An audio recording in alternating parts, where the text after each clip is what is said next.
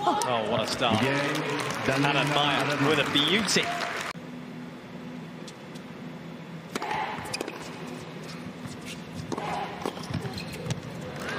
A little bit of a change of pace. She's been hitting.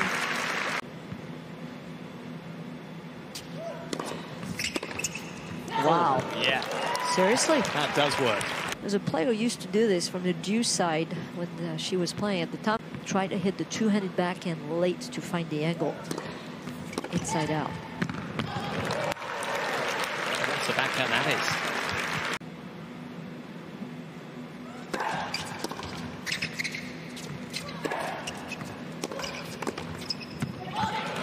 More like it from Haddad Maia, just taking command.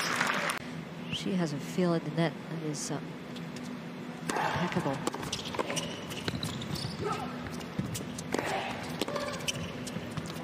Oh, wow, that is marked.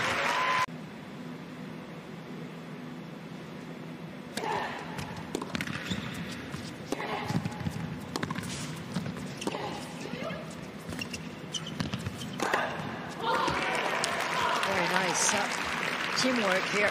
He is such an amazing person to have for the WTA, just so supportive.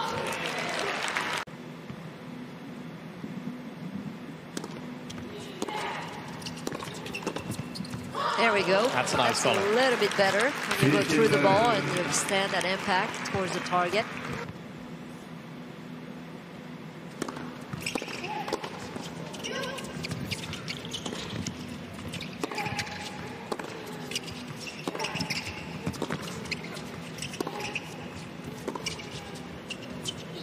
Oh, what a lob that is from Olmos.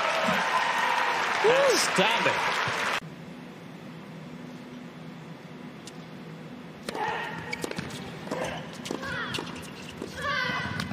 Oh, they've got it. Brilliant from Dabrowski. That'll make her feel a bit better. Fought hard to get that point, I tell you. Great anticipation, movement, closing in here and hitting that perfect volley. I think Haddad Maia is going to really feel bad about that double fault.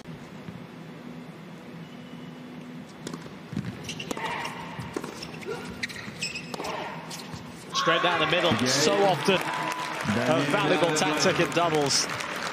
Not sure what that meant. Kick serve, come on in. No. Whatever it was, it worked. That message that Haddad Maia sent. 7 games to 5. It wasn't easy, but they got over the line eventually. They take the first set 7-5.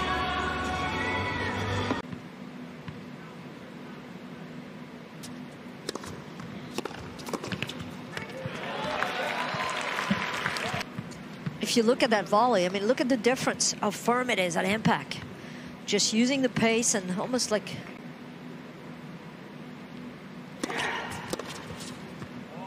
Oh, fantastic return. Good compact, really, preparation and...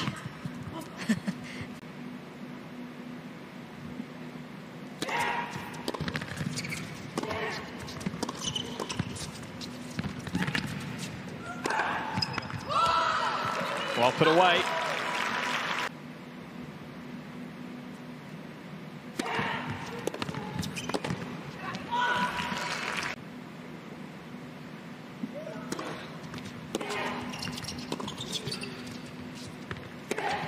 There was so much space there. I'm not entirely sure where Dabrowski was heading.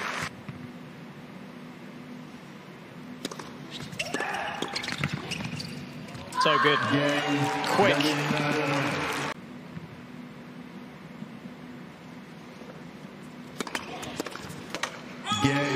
And there we go.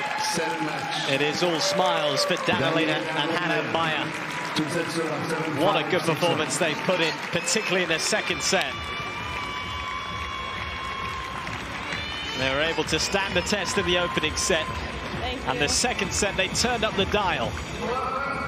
And it was, unfortunately, an evening where Dabrowski and Olmos just faded somewhat in that second. But it's an opening win for the number 7 seeds, Danilina and Haddad Maia. They take this one 7-5, 6-love.